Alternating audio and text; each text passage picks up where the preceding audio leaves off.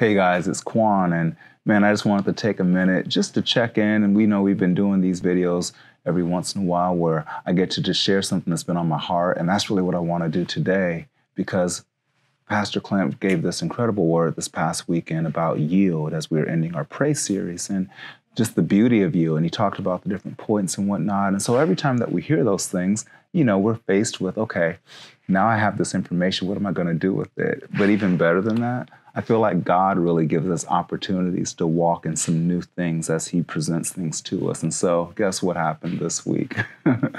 Intro into my personal life a little bit. So this past week, my wife and I were just praying over some things regarding our family and our kids and all that. Well, then something happened, and I was presented with an opportunity to really be a blessing to my son. But it was a challenge because of how the situation was playing out. And I'll just be transparent. I didn't respond well, and things got messy. And I just had all this guilt and remorse. And I found myself in this place saying, God, I know that you want me to yield, but I don't know how. Have you ever been like that before? Sometimes I feel like, God, I know that you are calling me to do something different, something new. And a lot of times in that situation, I feel like God kind of gives me a game plan. I'm like, okay, I understand. I don't want to do that. That's not my natural way, but I'm willing to yield. But then there's other times where it's like, I don't even understand what yielding looks like. I don't even see a different way of how I'm supposed to go. Can you relate? Because for me, that's exactly where I was. And I just didn't even know what to do. So in those situations, what I do, what you might do, is just what you've always done. I just kind of run the play that I've always run. Well, that play was all me. It was no yield in that. And it just didn't turn out good at all. And so I just sought the Lord.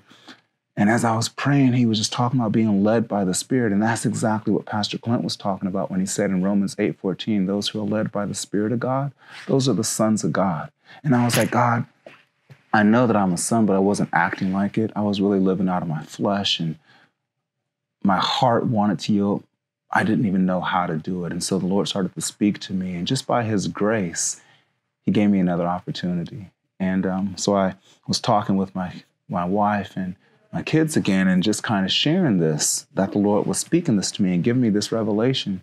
Well, wouldn't you know, the Lord gave me another opportunity to yield. And I was like, I don't know what to do.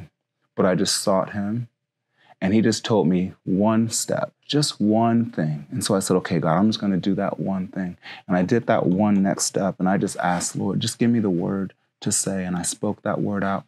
And you guys, this was so amazing, because then what followed was, in the midst of me just taking that one step, the Lord opened up this whole reality that had previously been hidden from me, that I was not able to see because I had always done it a certain way. And so then in the midst of me actually walking into the circumstance that before had been so intimidating, now I was just maneuvering through it like a Jedi. It was amazing. And the Spirit of the Lord was really leading me. He was even giving me words to say as I was saying, revealing truth to me as I was speaking it out, but it wasn't of me.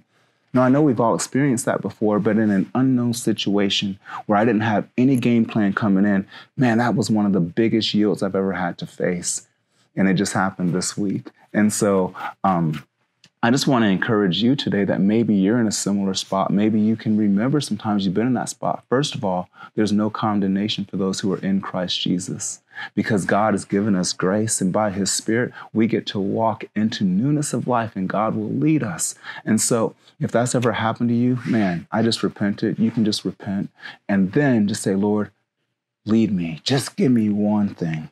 Just one thing, one step, and just walk that step out, and then just allow God to show you. Those who are led by the Spirit of God, those are the sons of God. Praying for you this week. Pray that your yield would produce fruit and freedom, as Pastor Clint said, and that it would increase. May you be blessed. Amen.